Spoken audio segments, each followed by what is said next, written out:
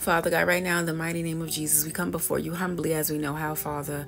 We repent of all of our sins, seen and unseen and known and unknown. We thank you, God, for allowing us to see another day. We thank you, Lord, for waking us up, Father. We thank you, Lord, for the clothes on our backs. We thank you, Lord, for food in the fridge. We thank you, Lord, for a roof over our head. We thank you, Lord, for just keeping us safe. We thank you, Lord, for traveling mercies. We thank you, Lord, for the blessings that you have already blessed us with and for the blessings that we don't know that are coming, Father. We just want to thank you, Father. We want to give you thanks, Lord, because it's giving you thanks that is a blessing in itself, Father. Giving you praise in the midst of storms, giving you thanks in the midst of storms. No matter what we are going through right now, Father, I just pray that you continue to keep us, Lord.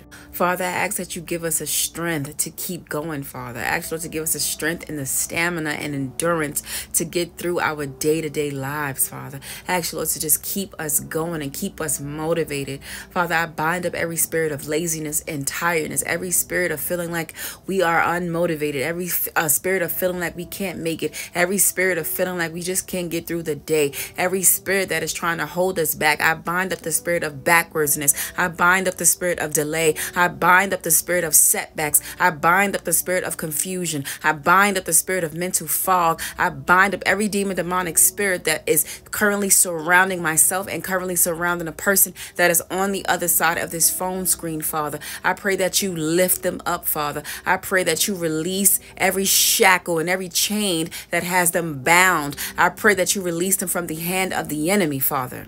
I pray that you give them the strength to keep going, Father. I pray that you give them the strength that even when they can't pray, that they can praise, that when they can't read their word, that they can praise, that when they can't get out the bed, they can praise you right where they are, Father. That when they finally are able to get up, that they can pray again, that they can read their word, because we know that those are blockages sent by the enemy, Father. That when they finally get up, that they give you the one of the highest praise or the strongest praise that they have ever given you, Father. I pray that they are able to get through it just to praise you, Father. I pray that for the person who is on the other side of this phone screen, Father, that they are able to get through, Father. So many people are struggling trying to get through. I pray that they get through, because we have to go through it to get to the other side. There are blessings on the other side. There is healing on the other side. There is joy on the other side. There is peace on the other side. There is abundance on the other side, Father. There is so many wonderful things on the other side, but we have to get through, Father. So I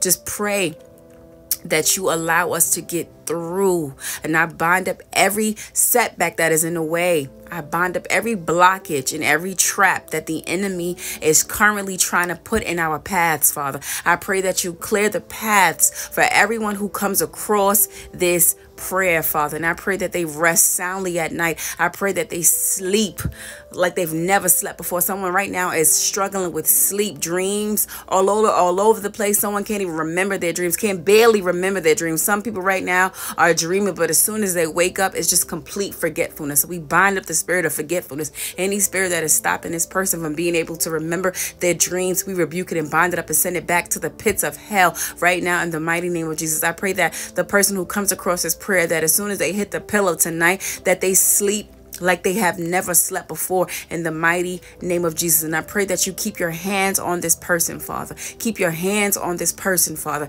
Keep your hands on this person, Father. And I pray that you never take them off, Father. I pray that wherever this person is right now, I don't know if they're outside, if they're on the train, the bus, in their car, in the bathroom, in the kitchen, in the living room, I don't know where they are, Father.